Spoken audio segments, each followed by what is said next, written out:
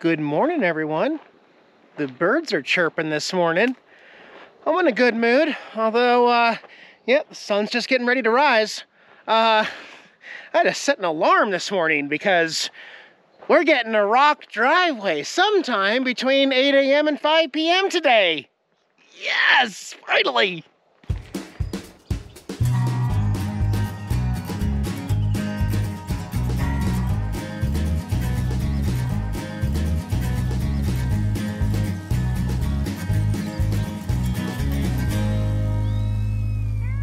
That's right. Welcome, everyone. Nomadic Fanatic Eric here. Hope you guys are doing well. It's another big project here. Actually, a much needed thing that we need to do. And let's not wait any longer. Now that it's sunny and nice, it is. We're gonna have some monsoon seasons come where it's gonna rain really heavy for a short period of time. And I've mentioned in previous videos that the soil here in this part of Arizona, it's great when it's dry. It's perfect. However, if there's any moisture at all, the clay sticks and you'll have 4 inches of clay on the bottom of your shoes, and it's difficult to get off because it just turns into a liquid mud. Anyway, I understand the importance of having rock down here on the property. So I'm going to be doing a little bit of prep work here to get a few things ready. Oh, I also made a change because now in the summertime, the sun is directly above us. I mean, directly above us. So my portable solar panels are now laying flat to charge what's going on inside here. It probably be bumped up like 30% better efficiency once I put them flat. Before the truck gets here, if you don't follow me on Instagram, you might be missing out on a couple very interesting developments going on here. It's free. You can just join me, nomadicfanatic.tv there, and find out what's going on over there. But yeah, so I need rock on the driveway. I definitely need rock here in front of Babe the Blue Box, in front of the RV. I got some price quotes when I first moved here, and I was not impressed. I'm taking all the information that all of my friends have given me, and I've been filing that away.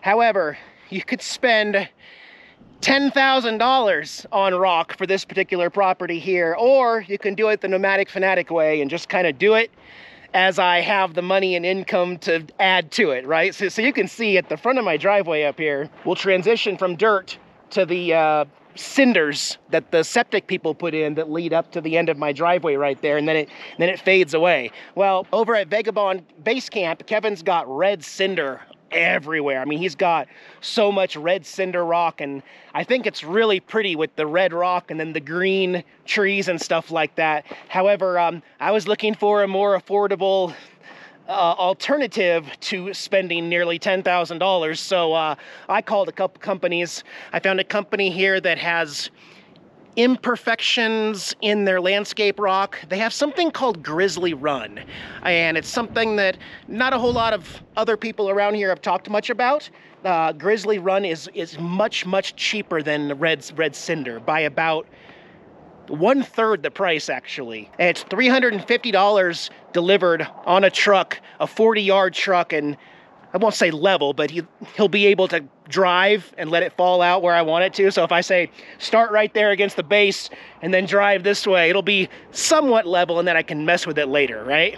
So here's my problem is I don't know how many yards of rock I really need. So I ordered 2 trucks coming today, 2 40-yard trucks delivering the Grizzly Run gravel, and we're going to start up here and just see what that is. I want to see what $700 gets me, and then next month we can either add to it or I can plan accordingly, because the whole driveway loop around there also needs rock, but I need tractor work done before that and everything. So I got a lot going on. Let me move these solar panels though. 8 hours later. Well, I may have to eat my words here a little bit. The whole point of this was to try to save a little bit of money and go with a different company that's a little cheaper.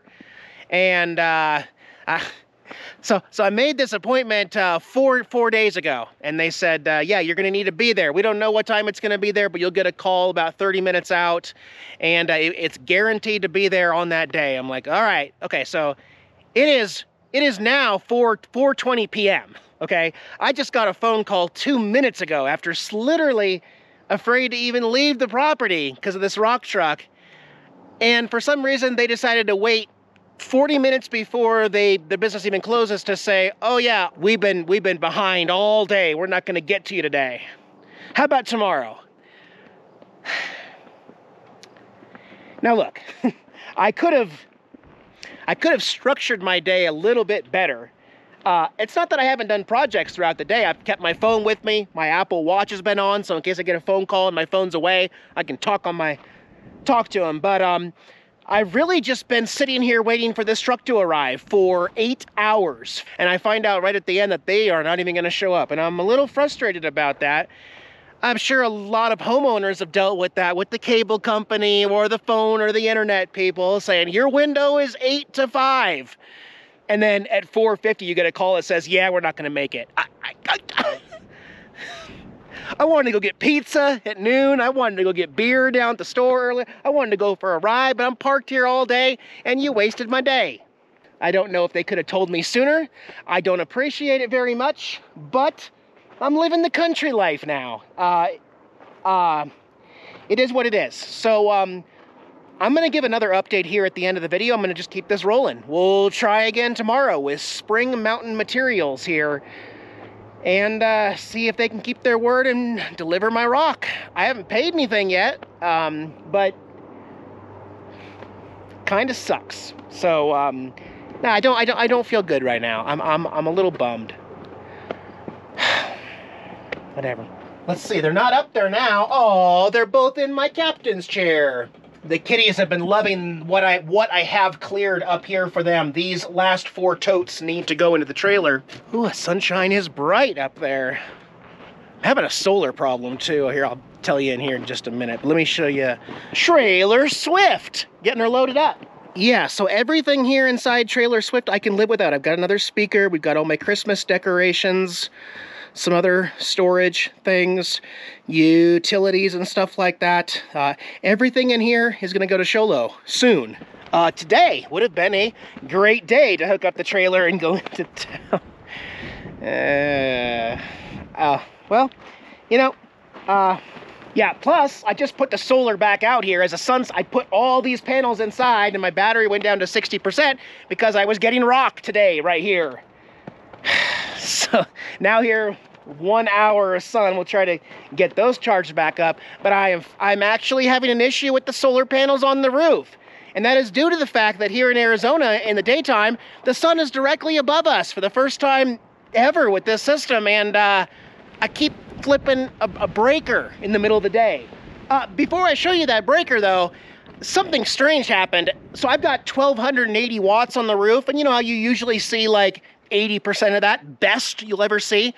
No, I forgot what it was, like 1,230 watts out of 1,280. How is that even possible, Eric?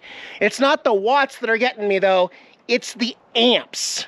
All right, so if we take a peek in here, that's my charge controller. It is a 150 amp charge controller. However, this right here keeps popping.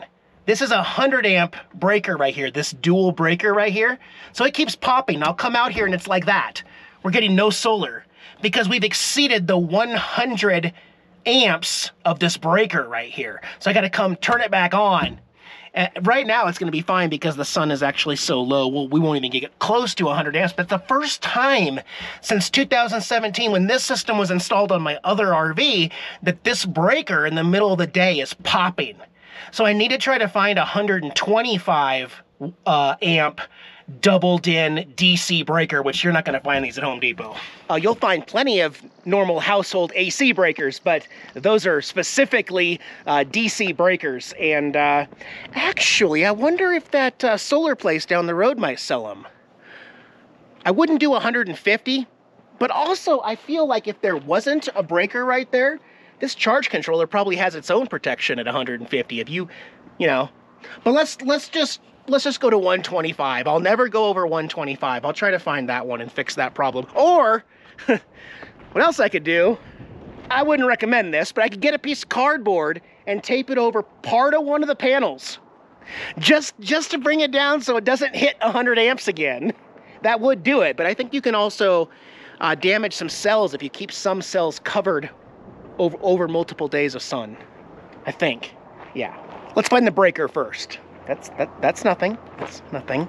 I haven't seen any hummingbirds use it yet, but I don't think that it would evaporate that much. I think the local hummingbirds have found my feeder. I'll have to keep a better eye on it.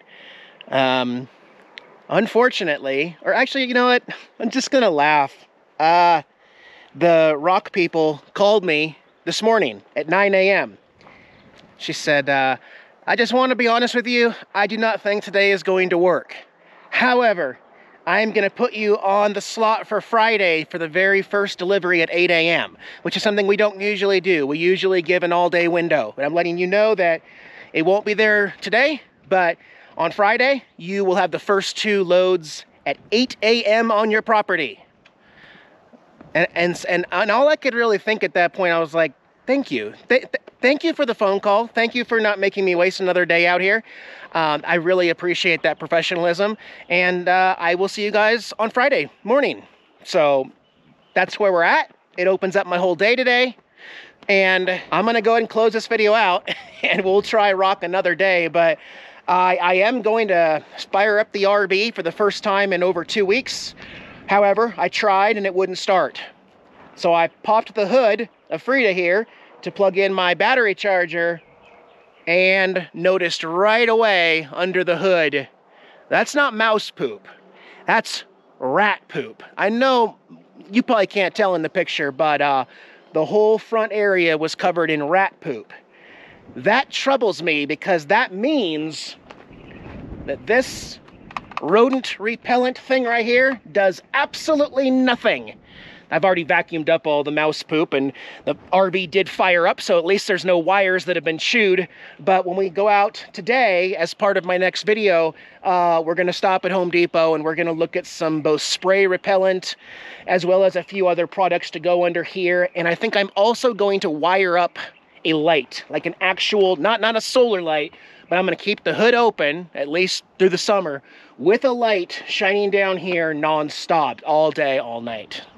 Okay, so anyway, let me take a shower real quick and then I'll be working on my next video and I'll see you guys in a few days and we'll go from there. Thanks for sticking it out with me.